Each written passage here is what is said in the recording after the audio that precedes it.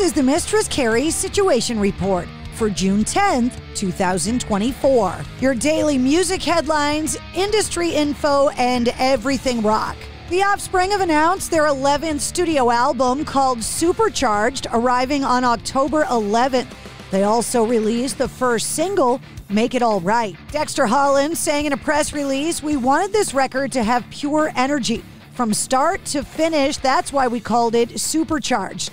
From the height of our aspirations to the depths of our struggles, we talk about it on this record in a way that celebrates the life that we share and where we are now. Our single, Make It Right, is a great example of this because it talks about the people in our lives who make us feel strong when we're feeling low, our partners in crime who make us feel all right."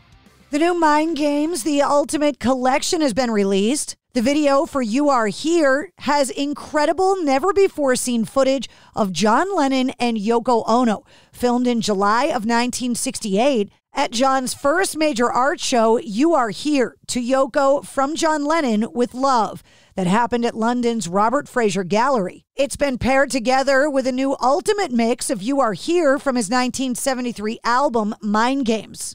Jay-Z's company Rock Nation has announced an initiative that will assist students with about $300 million in scholarships. The funding will give underprivileged kids in grades K through 12 the opportunity to attend prestigious private schools and various educational institutions across Philly. Rock Nation will look to spread awareness by hosting events running daily from June 10th through June 21st throughout the greater Philadelphia area. Those in attendance will have a chance to learn more about the PASS program, the Pennsylvania Award for Student Success, which is also known as Senate Bill 757. Coming up on Thursday, Jackass star Steve-O is set to celebrate his 50th birthday. And to mark the occasion, he's having Post Malone tattoo a penis on his face at Bonnaroo. Saying, quote, "I'm getting my first face tattoo. Post Malone is going to tattoo a dick on my forehead. That's the plan," he said.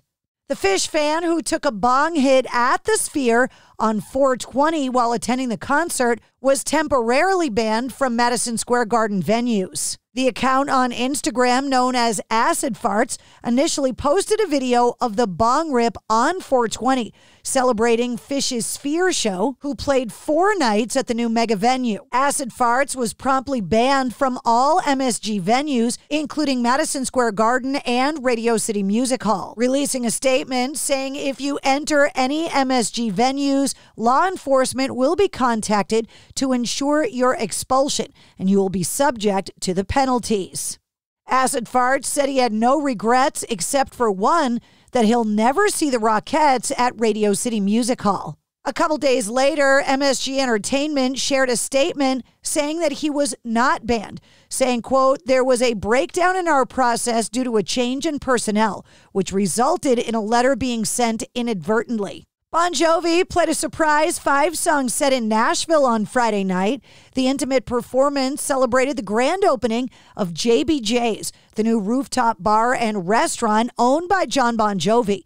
It also came on the day that Bon Jovi released their 16th studio album, Forever. Jon Bon Jovi underwent vocal surgery in 2022 and has been enduring a long road to recovery ever since, recently confirming that he's unable to tour in support of the new album, saying that he's more than capable of singing again, but that 2.5 hours a night, 4 nights a week would not be possible right now. Dan Donegan from Disturbed was asked in a recent interview if the band has already started working on a follow-up to 2022's album, Divisive. He said, quote, "When we're out here on the road, we just have to switch gears. Right now, it's been focused on the tour and the shows and the production.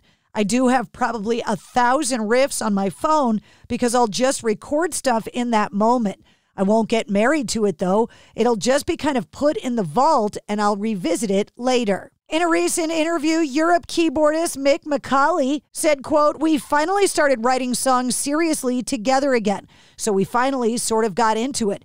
especially Joey, John, and myself. So the idea is to write songs as much as we can during the summer, although we have a lot of festivals to play, so it might not be that much. But then in the autumn, we're going to finish so that we can hopefully have songs for a new album and then record in the beginning of next year. Danny Carey from Tool has upped his stage attire. The band is now on their European and UK tour. In recent shows, he's been wearing an illuminated suit. The suit also seems to pay homage to the artwork of artist Alex Gray, a longtime favorite of the band.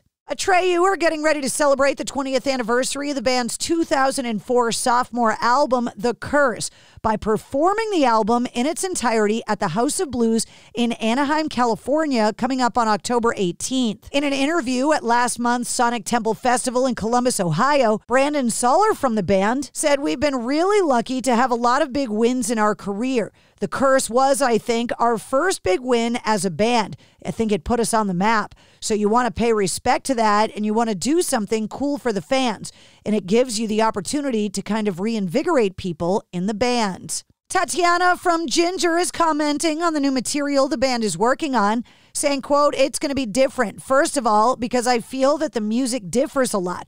But they all have, not all of them, but half of them at least, have a similarity in them. They have a concept within without any lyrics. They still sound like they belong in one box." She went on to say, "I feel like this has a flavor of the 19th century. It's very romanticism from the 19th century. And if you listen to it, you'll think, oh, you know, when you listen to Muse, you feel that it was inspired by a lot of classical composers, obviously. So our new music has this flavor, and I'm so excited." Howard University has announced it's cutting ties with Sean Diddy Combs, rescinding an honorary degree that was awarded to him and by disbanding a scholarship program in his name, saying, quote, "Mr. Combs' behavior as captured in a recently released video is so fundamentally incompatible with Howard University's core values and beliefs that he is deemed no longer worthy to hold the institution's highest honor." And 35 years after the release of their debut album, Skid Row have released their first official live album and concert film. The collection is set to arrive on September 20th on CD and DVD and 2 vinyl albums, and of course in digital forms. It's available for pre-order right now. Skid Row is previewing the set with a live video of the set opener, Slave to the Grind, that you can watch on their official YouTube. And that's your sit rep. For more details on all of the stories, check the links in the show notes of this episode. And don't forget to like, follow, and subscribe to the Mistress Carrie Podcast. New full-length episodes come out every Wednesday. Episode 209 featuring Royal Lynn is available now.